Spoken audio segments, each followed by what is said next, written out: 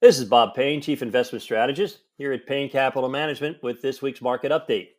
This week on the Street of Dreams, the S&P 500 and the NASDAQ snapped their 4-week winning streaks as minutes from the Federal Reserve's July meeting and comments from St. Louis Federal Reserve President James Bullard indicated that the central bank would likely continue hiking rates in the near term, putting a damper on investors' expectations. But this week was the exception. Of late, there's been more to be optimistic about. After its worst first half of a year in decades, the S&P 500 index has climbed 15% from its mid-June low. The NASDAQ has rallied 20% in the past 2 months, putting it in a new bull market, despite a 2.6% decline for the week. The Dow is up 14% from its June low after a 0.2% dip. Riskier and more speculative pockets of the market have led the rally, which has coincided with a decline in bond yields. The Russell 2000 has gained 22% in the past 8 weeks, while the technology and consumer discretionary sectors have led the S&P 500.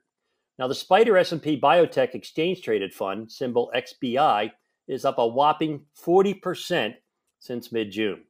Now, the big winners in our portfolio continue to be commodities, up 21%, and energy pipelines, up huge 26% year to date.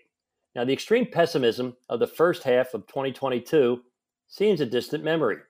The Russia-Ukraine war, inflation, disappointing earnings, a hawkish Federal Reserve, recession has become nothing more than background noise.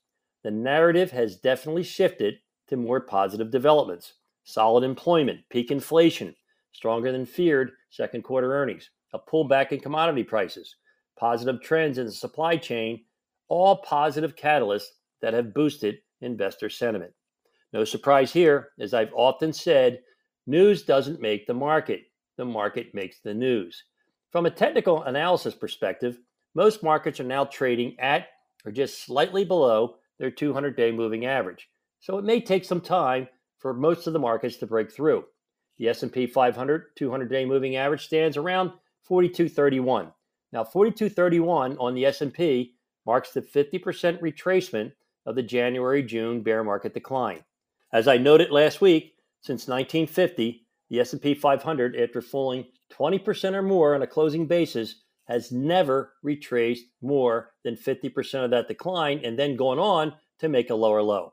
Now, if we go on to make a lower low, it would be the first time since 1950. And while markets can do anything, history is now in the market's favor. So for now, buy the dips and enjoy the rips. Hey, my son Ryan and I, we have 68 years of combined industry experience in building low-cost, tax-efficient, goal-based portfolios.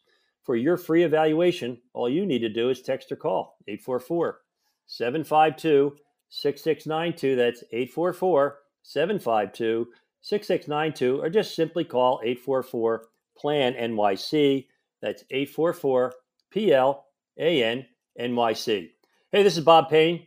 I'm the Chief Investment Strategist of Payne Capital Management.